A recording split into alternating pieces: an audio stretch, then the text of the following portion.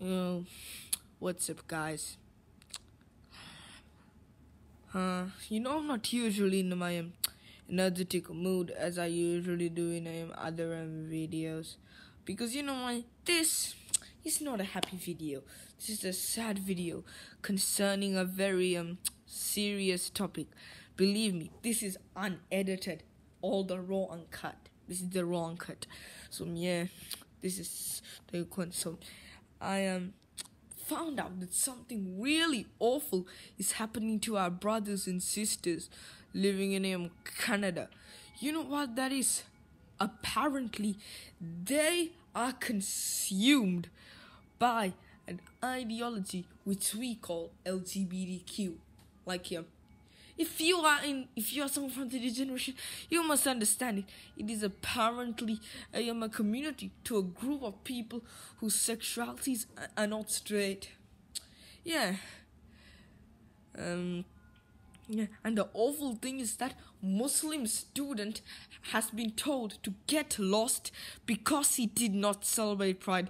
Yeah, let me say that again. A Muslim student that was told to go home because he didn't want to celebrate Pride. Now, how awful is that?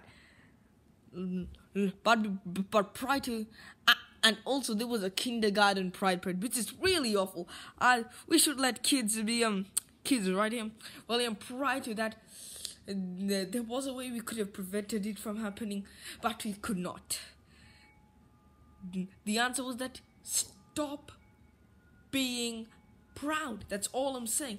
If you were to conform like the rest of us in this world, like the rest of the other 7 billion people, then this wouldn't have happened. We started off as a party, a celebration that we held every year, Pride Month.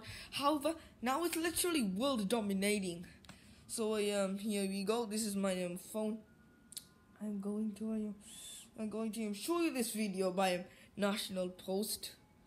Yeah, sure.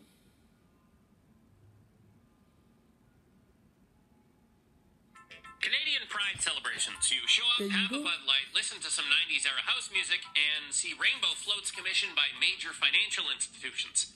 There's never previously been any controversy about such celebrations being mandatory until the school system got involved. Up until 2018, you rarely even saw the rainbow flag flying outside Canadian public schools. Now, schools across the country have leaned hard into Pride celebrations. Drag queen guest speakers, craft projects on gender diversity, or just get the kindergartners together for a miniature Pride parade. This is causing some backlash with Christian. You know what?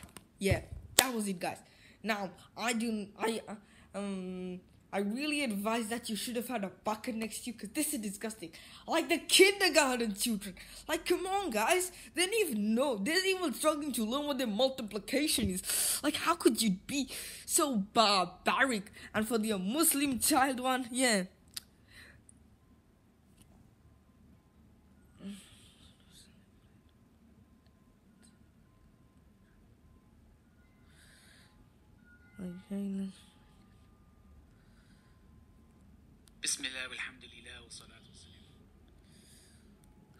Now, I couldn't find that video, but yeah, you get the point. Like, we could stop being proud.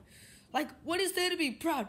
We should be like, I'm gay, and we should be like, so what?